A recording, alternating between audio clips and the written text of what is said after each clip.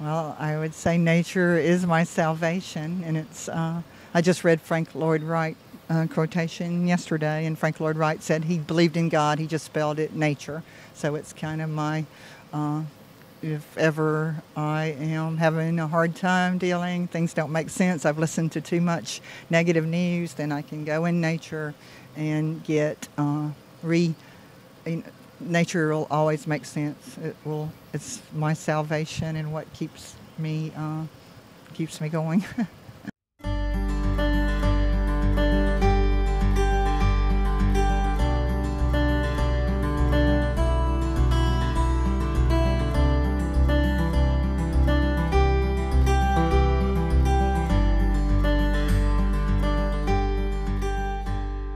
Permaculture is mainly about observation, it's common sense, it's working with nature rather than against it, imitating the forest and how things grow instead of taking away from the earth, giving back to it, having integrated systems because the planet is all one organism, so nothing's separate, everything's connected.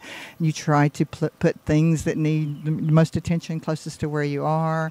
You just have the animals, people, plants, everything connected, and try to be as sustainable as possible. Okay, right now we have all the summer crops that grow in Georgia growing: okra and squash, cucumbers, tomatoes, peppers. It's the end of the winter season, so transitioning from all the green and root crops to more of the summer crops. So all of it's planted and fortunately getting rained on and growing.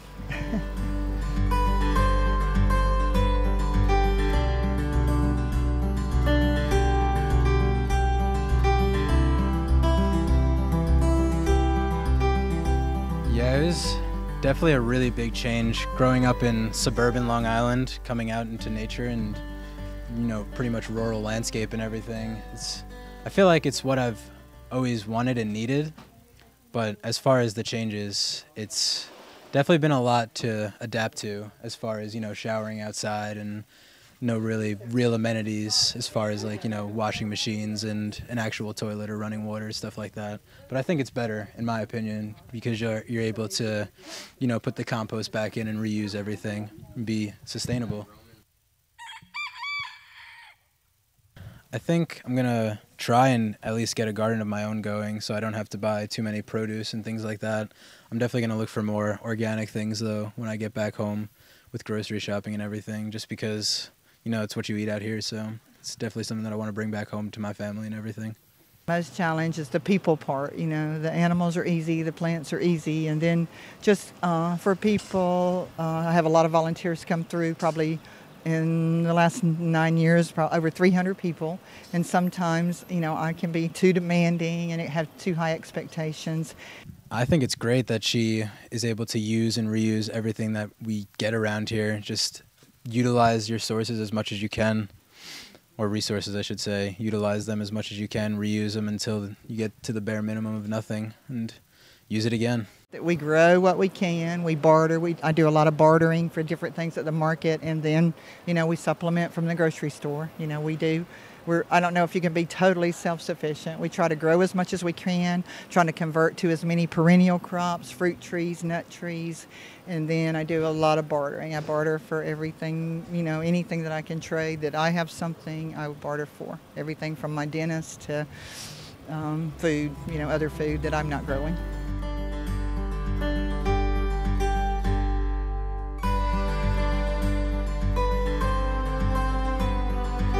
And I am a teacher at heart, so my job is to increase understanding. I want people to learn more about nature, more about how one of the things that I think that a lot of the students go away with is that they can do anything. I hear them say after being at the farm they realize they can do anything. So I would like each person to realize that you have to find your own path. I can't tell you what to do or how to live your life, but I can help you realize, I can provide a place that you can realize, wow, I can create my own reality. And so as an educational farm, I would like the people who come through there to realize that to be empowered, that you don't have to let the corporations define your life for you. You can define your own life.